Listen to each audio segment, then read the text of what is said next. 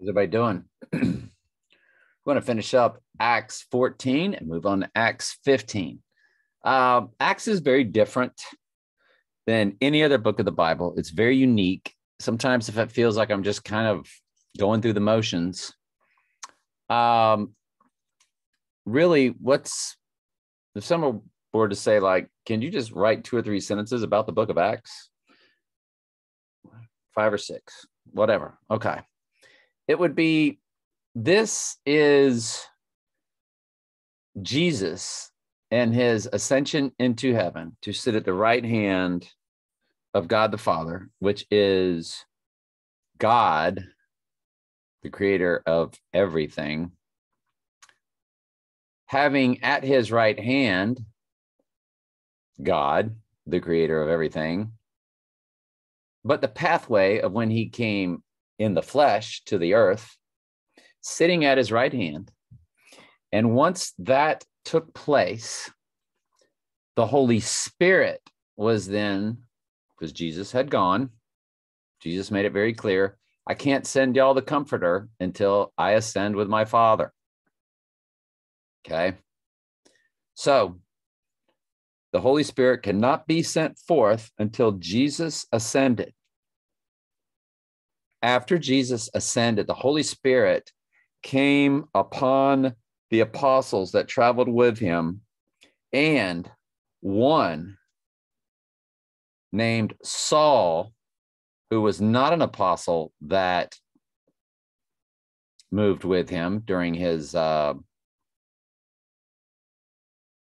on the earth. Saul was a Pharisee bounty hunter, killing Christians, and Jesus called him personally. So Jesus was personal, like really personal with the apostles.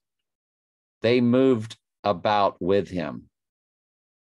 They dwelt with him. He ate with them. He performed miracles with them, in front of them. And then there was one human being that he literally, physically called to after he ascended. It's called Saul on the road to Damascus. And upon that calling, Saul became Paul and became a grafted in apostle. Like Gentiles are grafted in Jews. A true Jew, not a Jew by bloodline or by name, but a true Jew of the calling of our Lord and Savior, Jesus Christ / God the Father. Receive the calling of grace and mercy, a sheep.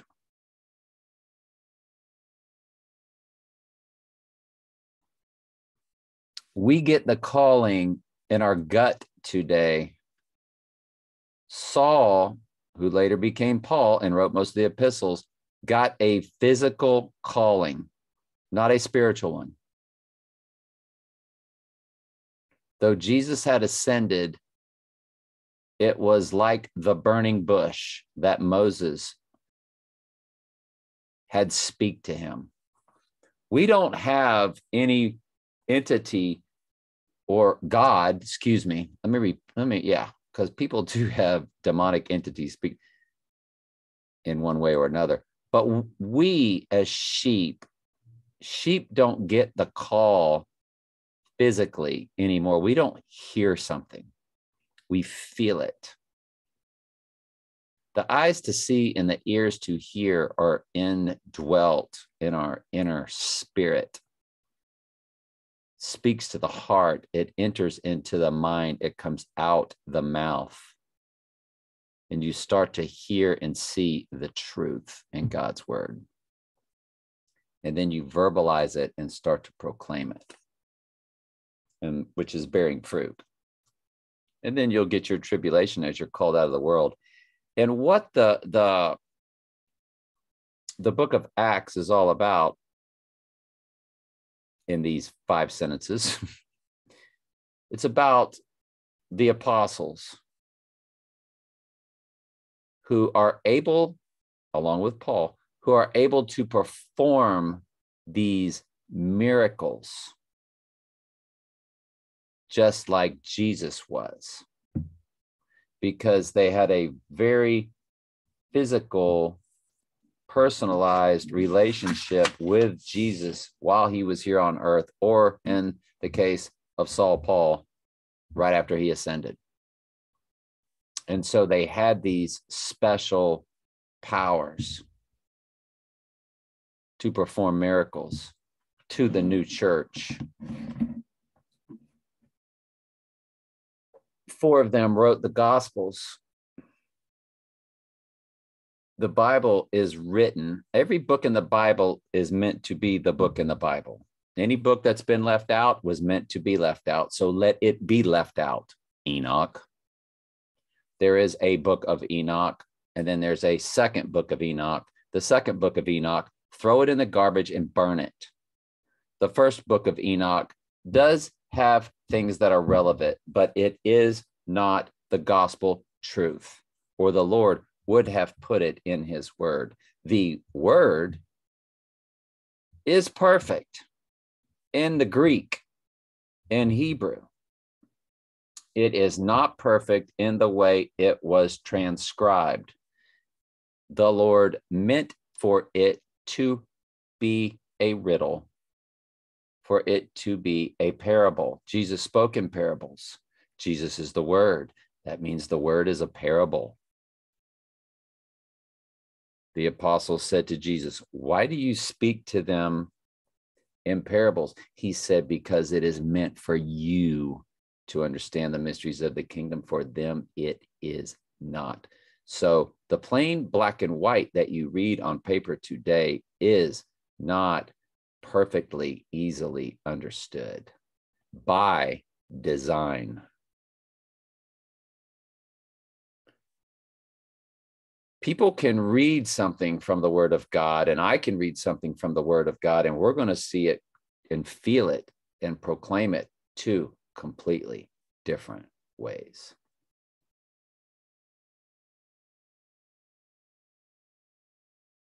So the book of Acts, to put it in about 5 sentences, sarcasm at me, it's a story of the apostles and how they first, through the Holy Spirit, through God ordaining it from before the foundation of the world, how these apostles, through the Holy Spirit, cultivated the church and got the church up and running. And all of the weird and crazy things that they encountered, the hate, just like Jesus did, and just like you will if you're truly proclaiming the truth that God doesn't love everybody. He loves those that he knew from before the foundation of the world, those of a very narrow way that few find. And when you tell people that, you will be hated for it. Congratulations. You have to be hated to be a sheep. It's a prerequisite. Jesus said, "The world hated me before it hated you, but I have called you out of the world of false lies. Therefore, the world hateth you." If you're not hated by the world, I'd be a little nervous about that. I love that my channels are very small. I love that when I do videos with 103 subscribers and put it on Facebook with, I don't know, I cut about 1,000 Facebook friends out through the 2020-2021 fiasco. I think it was last summer. I cut them out. I didn't want to see them anymore. I didn't want to have anything to do with them anymore. And so when I put that Bible study at my 1.5 thousand friends, my 1,500 friends,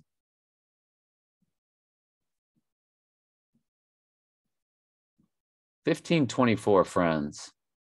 Some are brand new. I don't know who they are. They send me friend requests. Maybe they came from, my other YouTube channel. Most of these did. And so I put these Bible studies out there. So you got 1.5 plus 103. Some are the same. Many are probably the same. And I get 4 views, 7 views, 4 views, 3 views, 3 views, 4 views, 8 views, 6 views, 7 views, 7 views over the last 10 studies. It's a narrow way, isn't it? Now, I do know that most of the church on the earth as it sits here today is lost. I say at least 99% of the church is lost, but I think it's way more. I think it's 99.9999999% of the church today is lost.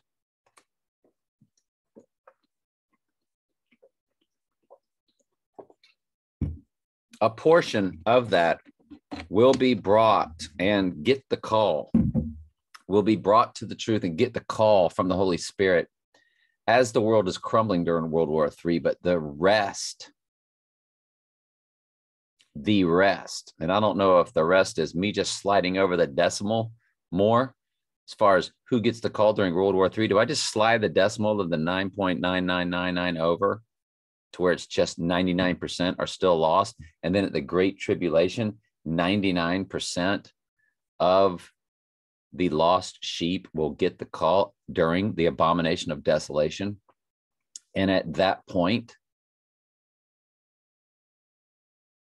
the fallen angel demonic entities enter all of the goat bodies, and the sheep start getting slaughtered by humans that have this seemingly super power ability.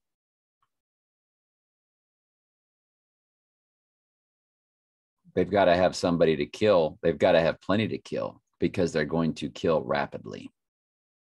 It's going to be this very horror slasher movie type bloodbath that I think will only last potentially 2 to 3 days max, or else no flesh would be saved, would it? No. So the book of Acts, 5 sentences. You could write it now, couldn't you? You could do it in 5 sentences. The book of Acts is basically a book of the apostles that traveled with Jesus, along with Saul, who became Paul.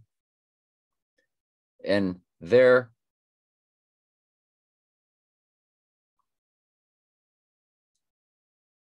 adventure of raising the church up to being a real church that can have truth and understanding in its persecution. And that's basically what the book of Acts is. But you already knew that. After I gave that nice synopsis, huh? You could do it in 5 sentences. Upon arriving in Antioch, they called the church together and reported everything God had done through them. Notice God did it through them.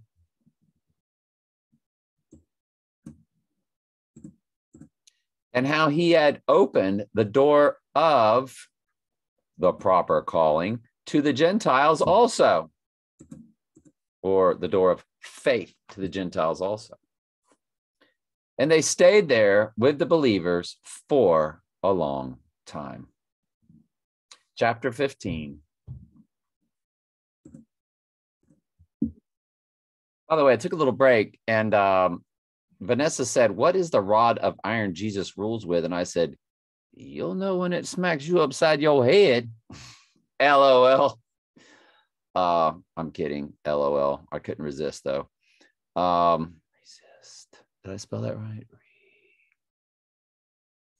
It just don't look right. Yeah, couldn't resist. And of course, I have no idea. I'll cover it in the Wednesday Bible study. Ching. All right, so the rod of iron. How many times is it mentioned? The rod of iron, Bible verse. What does the Bible say about the rod of iron? Revelation 2:27.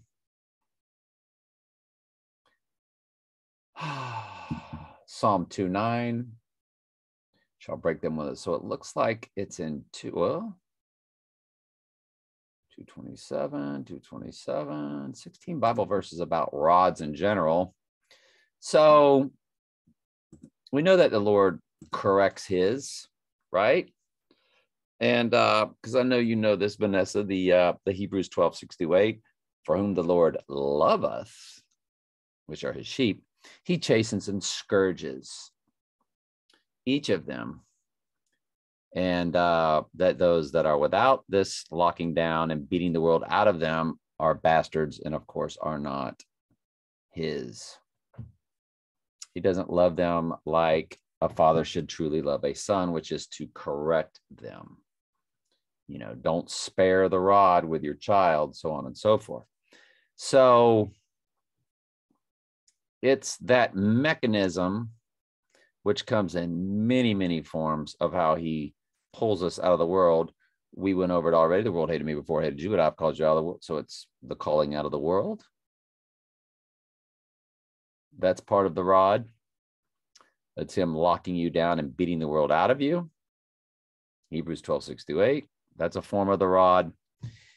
It's your justification, sanctification process from A to Z. The rod is upon you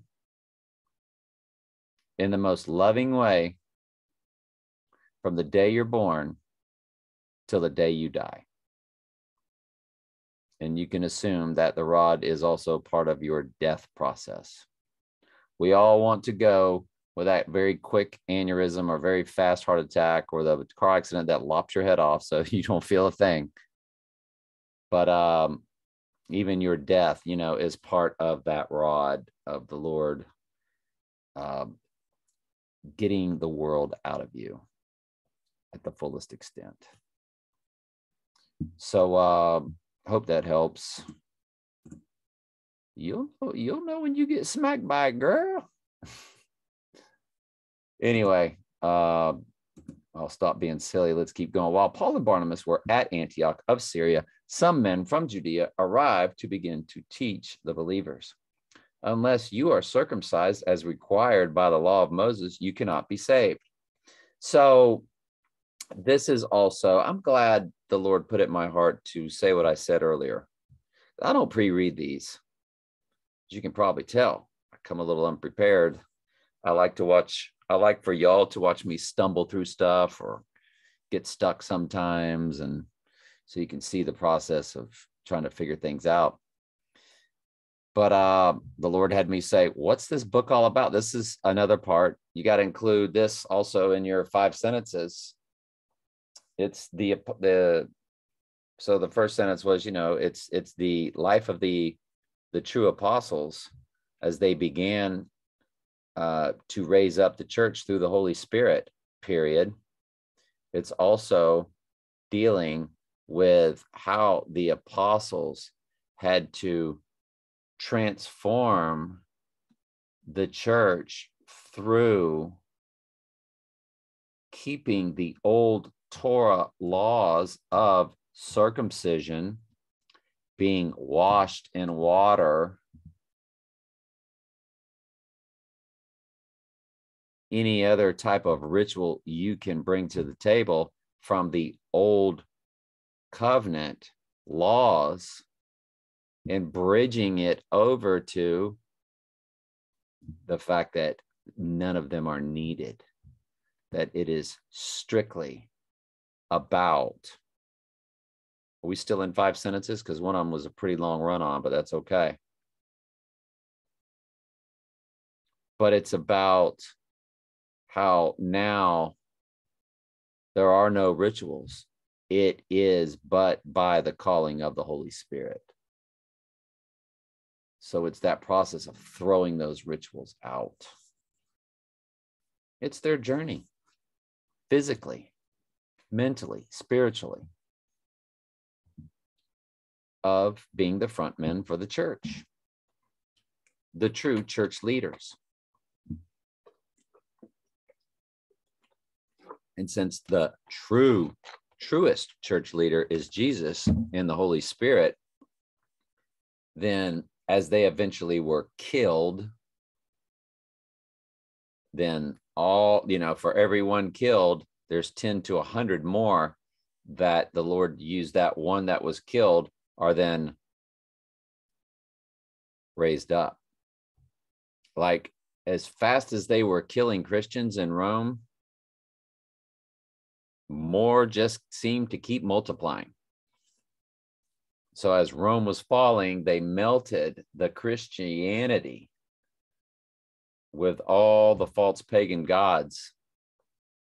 Was talking with a lady today, and her words were this: I'm no longer Catholic, but I took Mary with me.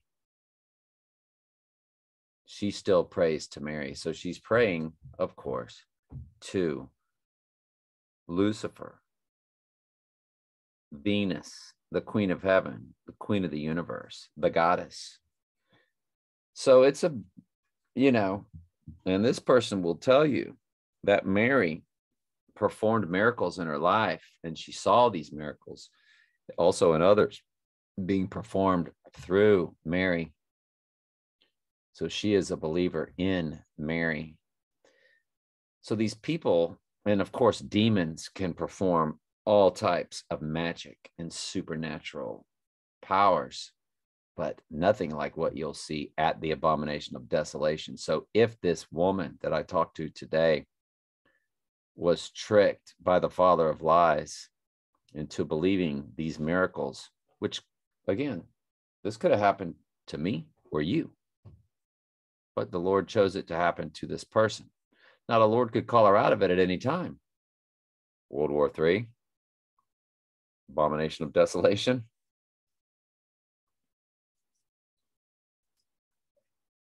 But as of today, this poor woman is bearing no fruit. She is, in fact, lost or reprobate. It's not for me to decide. And there is no free will decision involved. It'll be what God has ordained from before the foundation of the world. He's declared it. Good or bad for this person, happy or sad for this person, it is set in stone. We just don't know the outcome. We don't see the future.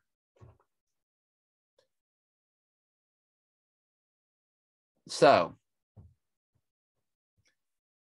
unless you are circumcised as required by the law of Moses, you cannot be saved. Paul and Barnabas disagreed with them, arguing vehemently. Well, folks, getting dunked in water and getting circumcised were 2 of the 3 rituals you had to perform to become a proselyte Jew. They didn't keep one and dump the other. So lump circumcision with getting dunked in water. And what was the third one? You must bring an animal sacrifice. It was either 2 turtle doves or a lamb, possibly unblemished, which were rare, so the 2 turtle doves would suffice. Finally, the church decided to send Paul and Barnabas to Jerusalem, accompanied by some local believers, to talk to the apostles and the elders about this question. the church sent the delegates to Jerusalem, and they stopped along the way in Phoenicia, Phoenicia,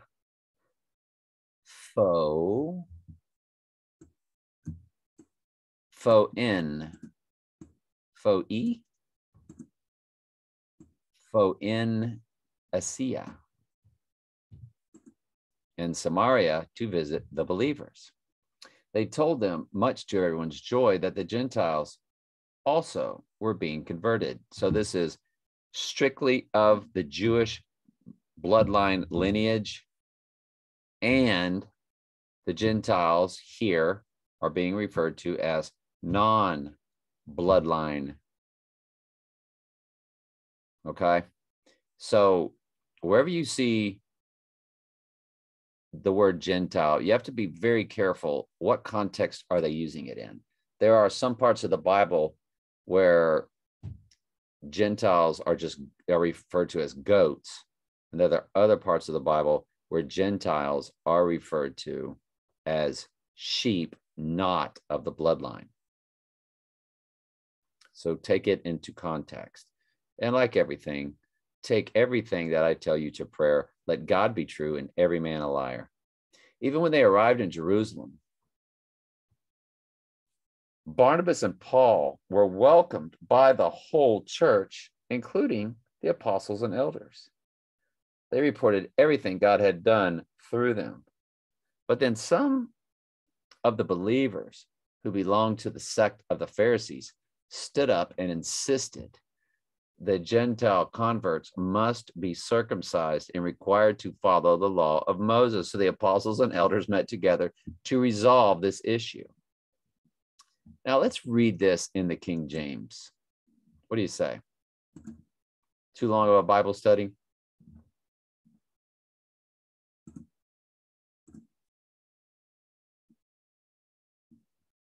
Let's just start down at 15.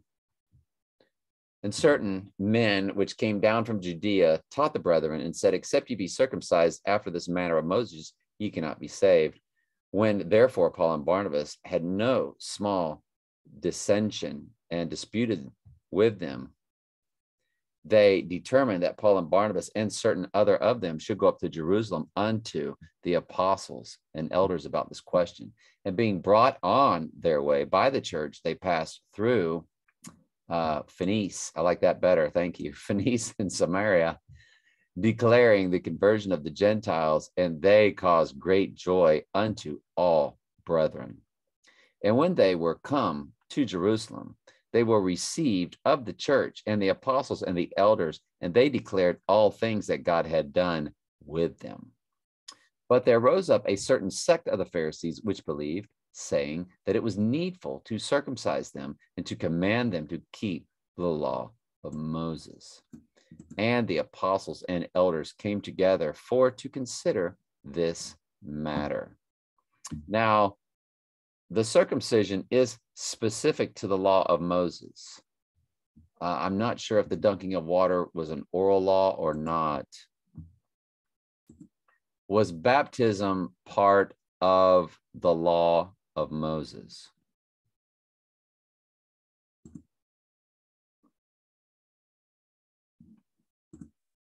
Faith, repentance, baptism in water, and remission of sins were part of the law, as they were also the 10 Commandments.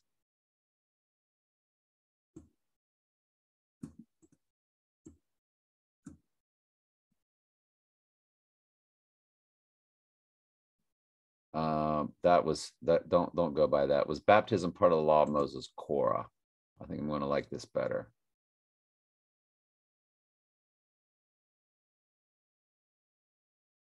Ritual immersion in mikvah is part of Judaism and needed and mandated in the Torah, 5 books of Moses, for various circumstances.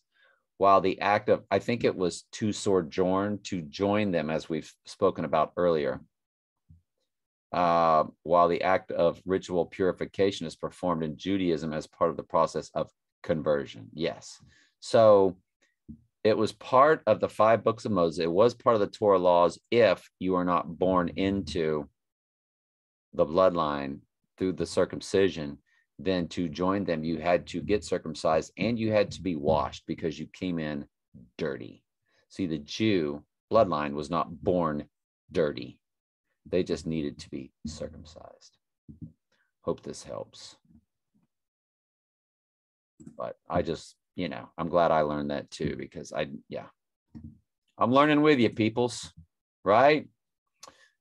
Let's close out Revelation 13. It's a 2-day event. The days of the Antichrist and his reign. He that leadeth into captivity shall go into captivity. He that killeth with the sword must be killed with the sword. Here is the patience and the faith of the saints. And I beheld another beast coming up out of the earth. So this is the false prophet. And he had 2 horns like a lamb, and he spoke like a dragon, and he exercised all the power of the first beast before him, and causeth the earth and them which dwell therein to worship the first beast, whose deadly wound was healed. And he doeth great wonders. Who does? The beast out of the earth does. So that he maketh fire come down from heaven on the earth in the sight of men, and deceiveth them that dwell on the earth by the means of these miracles, which he had power to do in the sight of the beast. There are what we're reading about is in 2 different, one's in a gospel and one's in a epistle. 2 Thessalonians chapter 2, King James Version.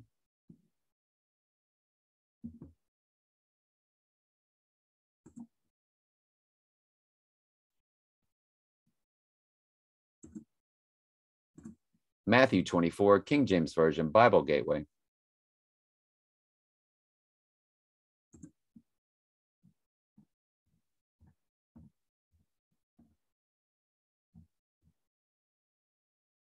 So what we're going over is Matthew 24:15, the abomination of desolation, which kicks off the Great Tribulation, where Jesus said, unless I cut those days short. So everywhere where you see a timeline of 3.5 years, 1,260 days, that's very symbolic, because we know that the Lord states that he must cut those days. What days? What days are we cutting short? The prophecy days that are mentioned.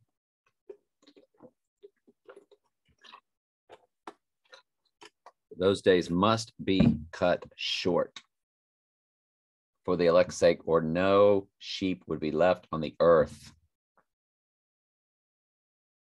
Though I think some are removed, that maybe the bloodline remnant is removed at some point, or maybe after the Lord puts a stop to the Great Trib, are they removed and set apart? I'm not sure. But you see where it says, there shall arise false Christ.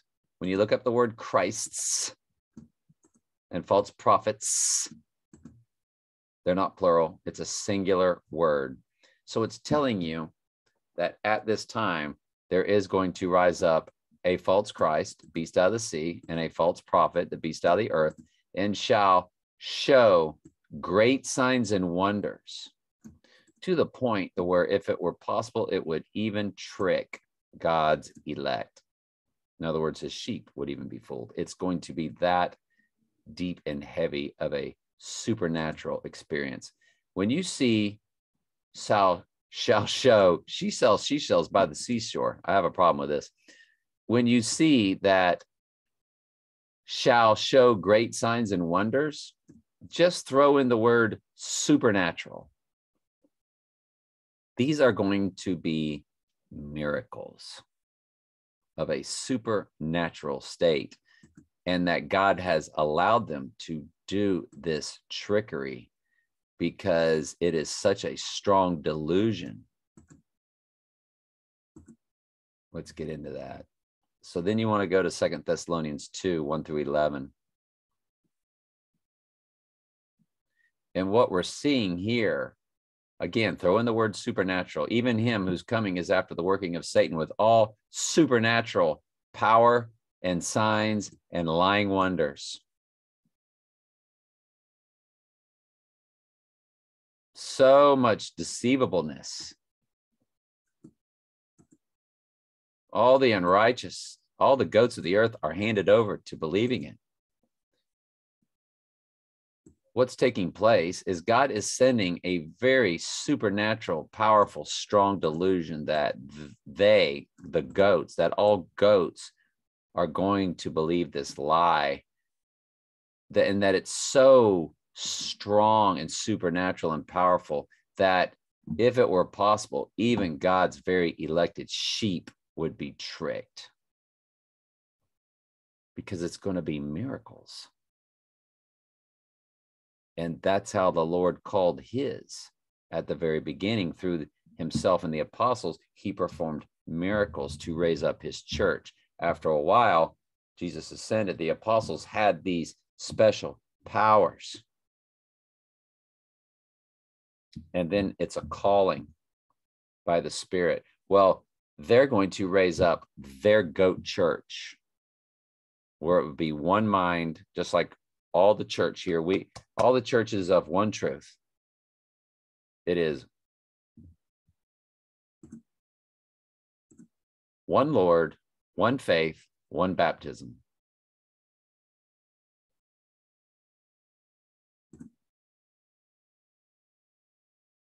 One Lord, not three persons. Well, there's God the Father, but then there's his Son, God the Son. It's three persons. God's three persons. No. Stupid. I had to 86 somebody that came to me and understood election and predestination during the pandemic. As I was teaching it and preaching it, they understood it and they followed it, and they got with this guy and they married him. And then she's coming at me with God as three persons. It's one God, but he's three persons. Because of the Elohim Bible verse, let us make man in our image. Our God speaking to Jesus over there. Hey, Jesus. God's over there going, hey, Jesus. Hey, let's make man in our image, Jesus. No, stupid. When you look it up, the word angels is part of that word, Elohim. Don't ever let anybody trick you. That is one of their base tricks. God is speaking to the angels.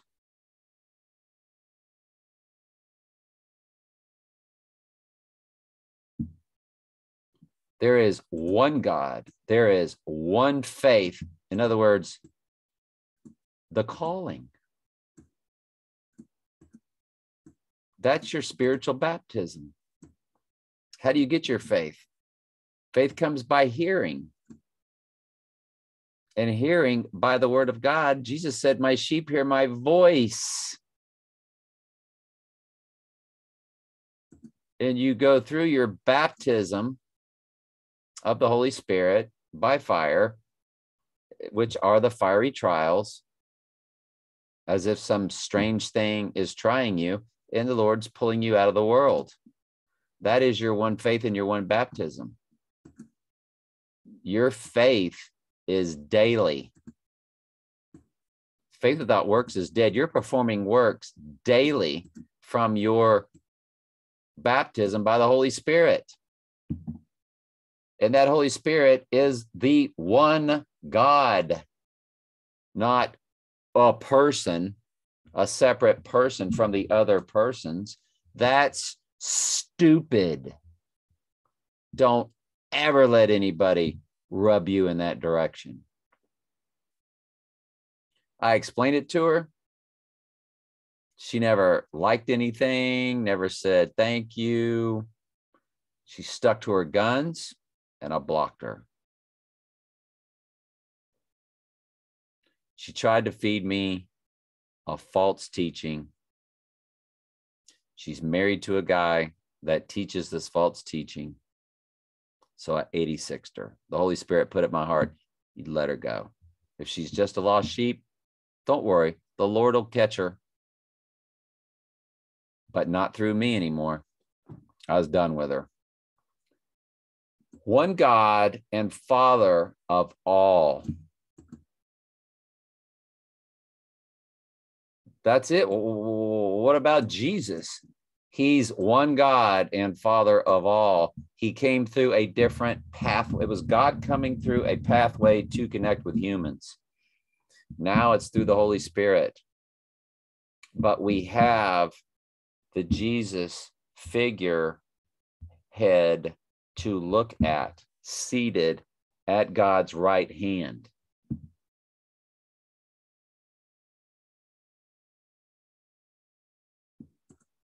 But they're one in the same. You're basically looking at a pathway.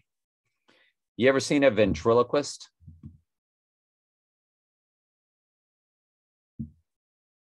You got this, which is like the image that speaks, literally, which I think why they love doing ventriloquism, because it's Satan talking through a dummy, Trump. Well, that's God as Jesus. It's not Jesus speaking individually. Well, you know, I got my own thought over here, God. I tell you what, I mean, you know, God, we agree on the same things, but let me just say, no. Jesus isn't just saying anything. It's God saying it as Jesus. Jesus and or the Holy Spirit are pathways to humankind. There is no speaking of the Holy Spirit in the New Jerusalem, because we are now with him.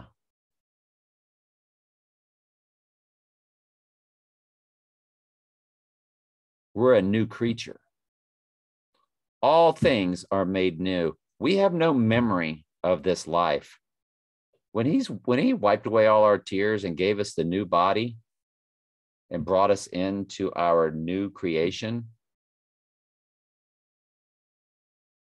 as we are now the bride and we enter the bride, the New Jerusalem, because she comes down as a bride, and we are fused into that as the bride. And it's just the bride and God. It's just the bride and the bridegroom.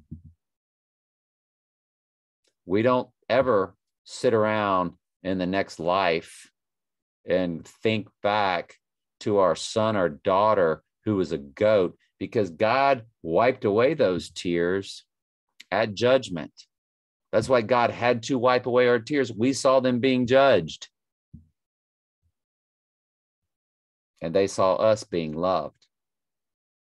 And we saw them seeing us and them understanding they weren't loved and we were. And God has to he has to wipe away our tears. And then we are glorified. We do come about a glorified body. The 1,000-year millennial reign, I have no idea if it's one day or 1,000 years, because the Bible is clear that to God, 1,000 years is one day. So guess what? That 1,000 years could be one day.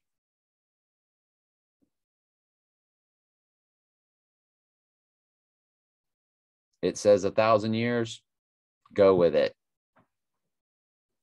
I could care less. I don't know for sure myself. It's either or. How would you know for sure? It clearly states that it's 1,000 years, but yet over here, it clearly states that to God, 1,000 years is a day. So what are you going to do? What are you going to do with that? There's nothing you can do with that. It's not anything you need to know today.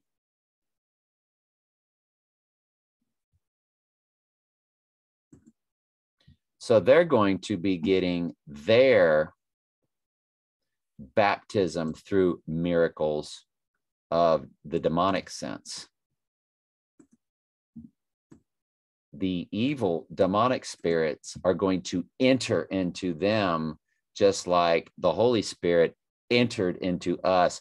None of it is by man's will. God ordained who it would happen to, who the goats are, who the sheep are, from before the foundation of the world, declared.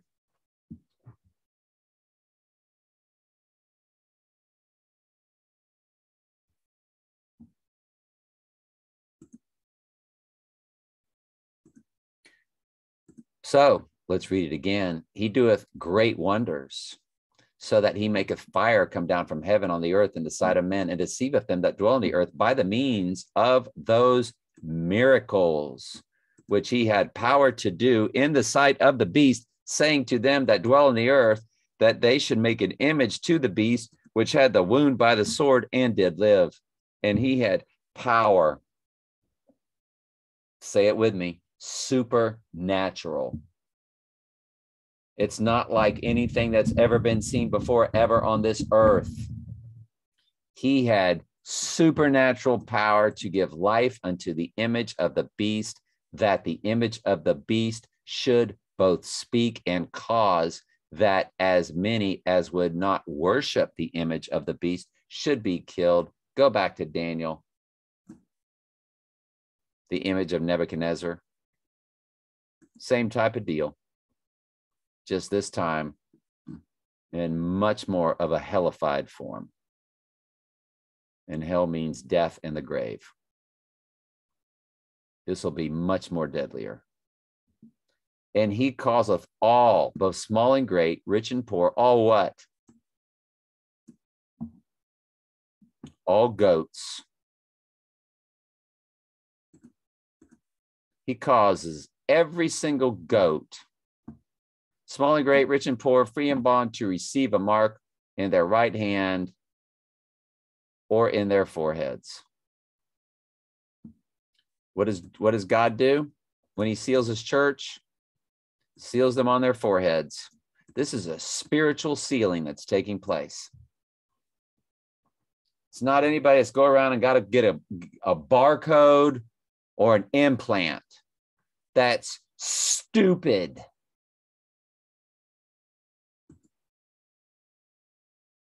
This is symbolic of the body being overtaken instantaneously,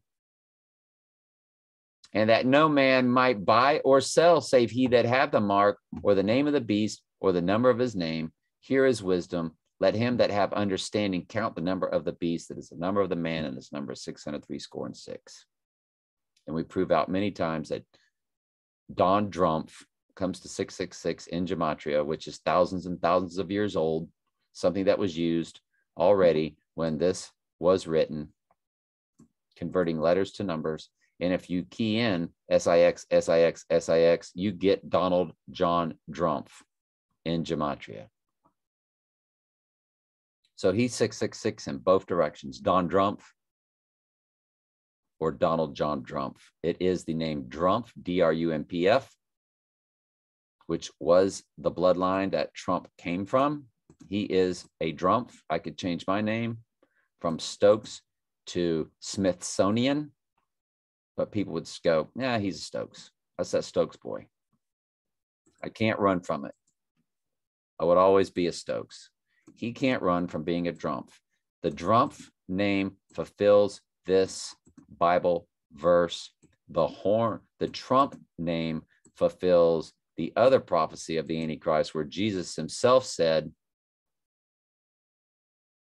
I come in my Father's name and you receive me not, but if one shall come in his own name, him you will receive. And he's here in his own name because the horn was the Antichrist of the book of Daniel. Basically, the name of the Antichrist of the Old Testament is the horn. And he's here in his own name because Trump is a horn. He's literally here as Donald Horn, where the Antichrist of Daniel was the Trump. They're interchangeable. They're synonyms. They're synonymous. They both mean the same thing. He's here in his own name. People look at buying and selling,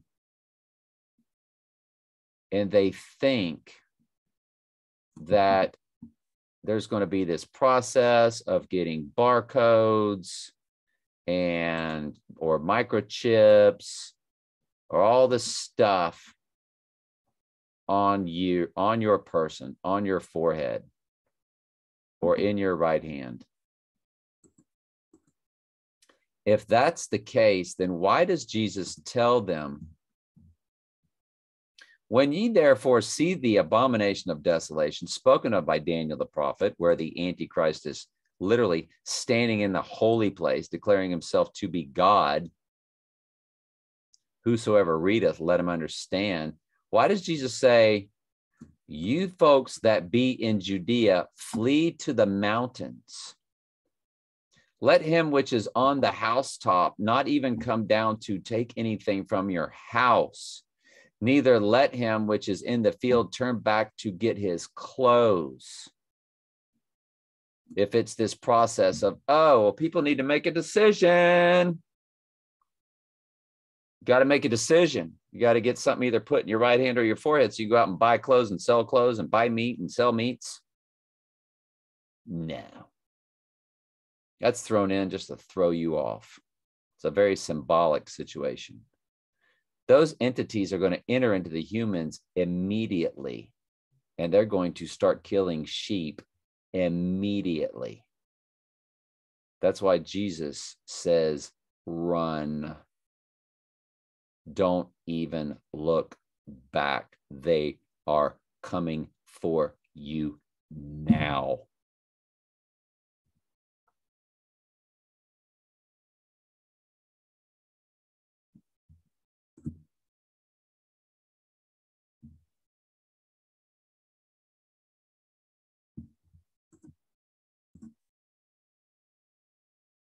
Sorry, I had to gather myself a little bit there.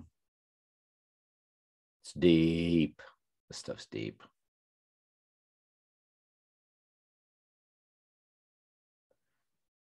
La, la, la, la, la, la. All right, love you very much. Ask questions anytime. That's what I'm here for.